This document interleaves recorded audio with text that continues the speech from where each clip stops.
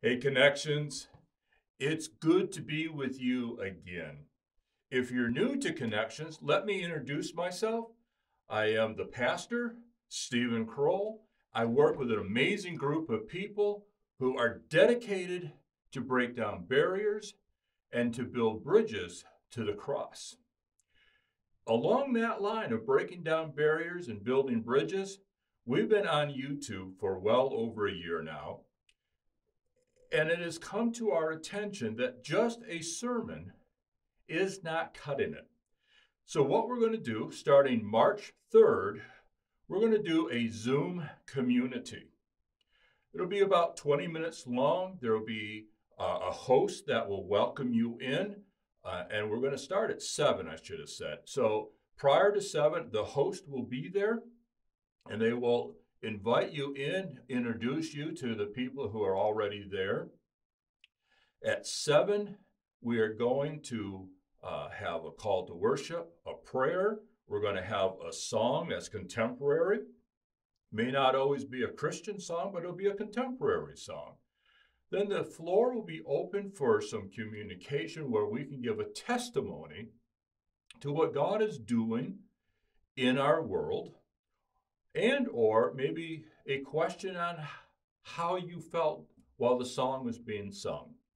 I'm going to give a little sermonette, a little brief um, message on what I feel that God is leading us to, that I feel is going to help you in your life.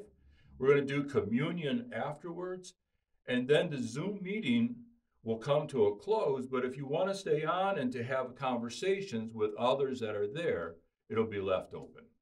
So, exciting news. But what we need you to do is to email me your email address. So you can email me at scrowell@united.edu. Let's pray. Today, Lord, we are opening our hearts and our minds to hearing a word from you from the book of Daniel. Help us to see what you have for us today and how our lives can be altered and changed because of your word. We put this into your holy name. Amen. So the title for today is Failure to Bow. And that means to bow over or to bend over. And so the scripture is going to be from the 3rd chapter of Daniel. It's a long chapter, so I'm going to break it down and just tell you the story of what's happening here. King Nebuchadnezzar hasn't learned from his past experiences with Daniel and Shadrach and Meshach and Abednego, because at one point he did realize, because of the dream, that there was a true God, the one God. But he got full of himself again, and he began to elevate the gods that he has always served, and to elevate himself to a position of power. And so Nebuchadnezzar built this huge statue of himself, and he calls all of the people everywhere from all around are to come and to give honor and glory and worship to this statue that represents the gods. And the announcement goes that when the trumpets blare, when all of the music starts up, everyone is to get down on the ground and to bow down and to give allegiance to Nebuchadnezzar and the gods that he serves. Well, the appointed day came. They are in this flat land, and there is the statue. But right near the statue is a furnace, a place where there's fire inside, and it's designated that if you don't bow, if you don't give your allegiance to Nebuchadnezzar and his gods, you're to be thrown into the fire. Well, off goes the music at the appointed time, and everybody in the crowd is bowing down, except for Shadrach, Meshach, and Abednego. Now remember, they had been put in charge of various locations within the kingdom. They're powerful people. Nebuchadnezzar knows who they are. They're probably right up towards the front. And here they are standing as the entire crowd has knelt and bowed. Oh my word, the fury of Nebuchadnezzar erupts, and he calls for the guards to come forward, because he may not have noticed, because scripture does say that there was a tattletale that said, Nebuchadnezzar, look at those three. They are failing to bow. And like I said, he was furious at them. And he calls them up and he says, why are you failing to bow? And they simply say, we serve Yahweh. We serve the one and only true God, and we cannot give our allegiance to your statue. Oh, well, that was the end of it. He says to his servants to fire up the furnace, make it 7 times hotter than it's ever been before.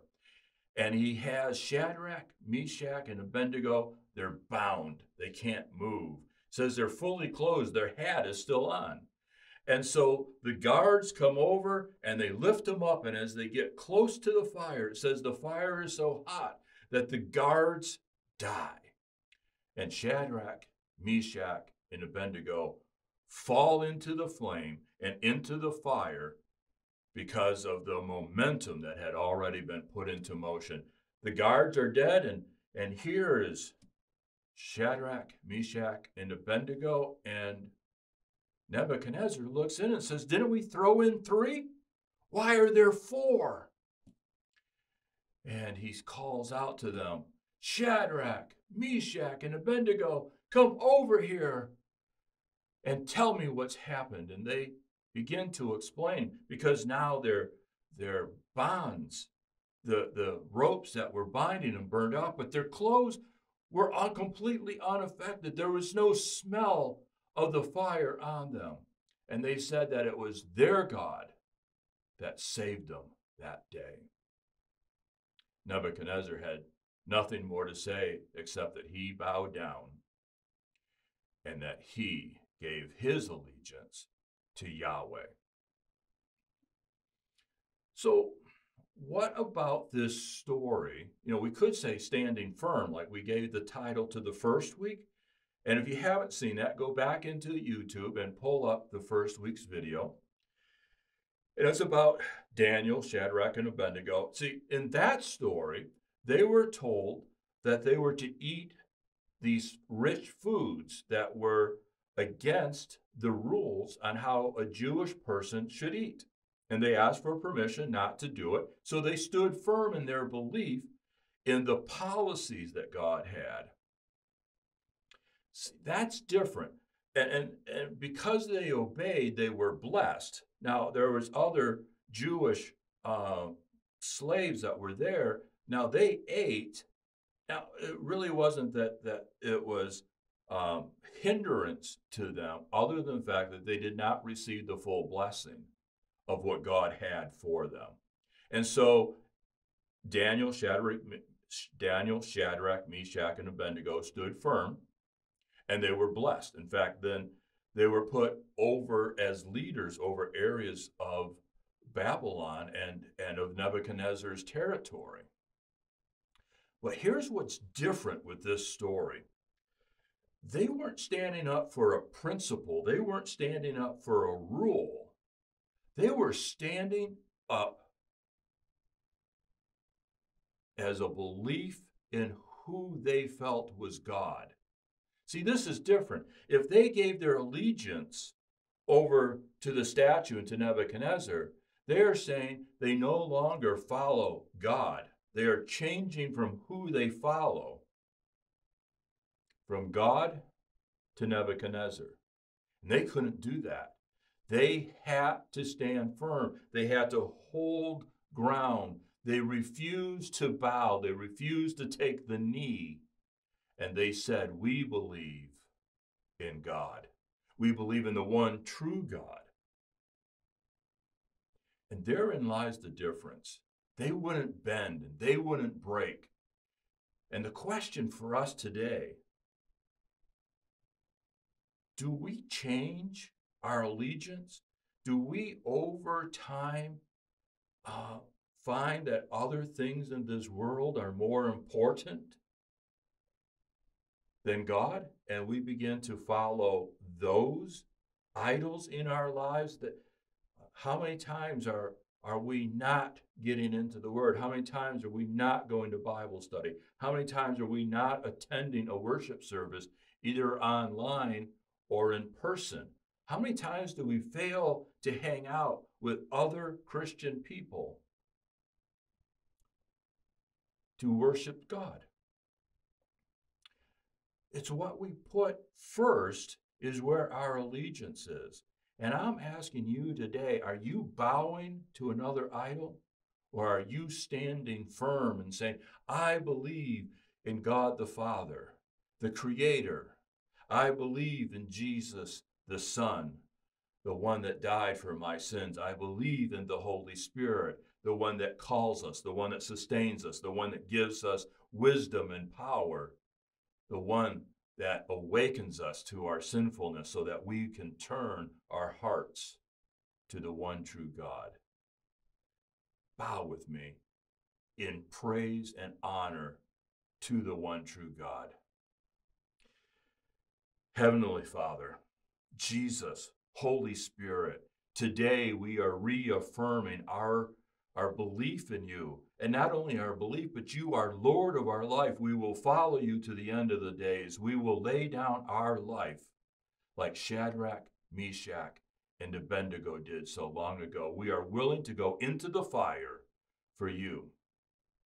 And as days come forward, we may not know what tomorrow holds, Lord, but we know who holds tomorrow, and that is you. And we put this into your Son's name, Jesus the Christ. Amen.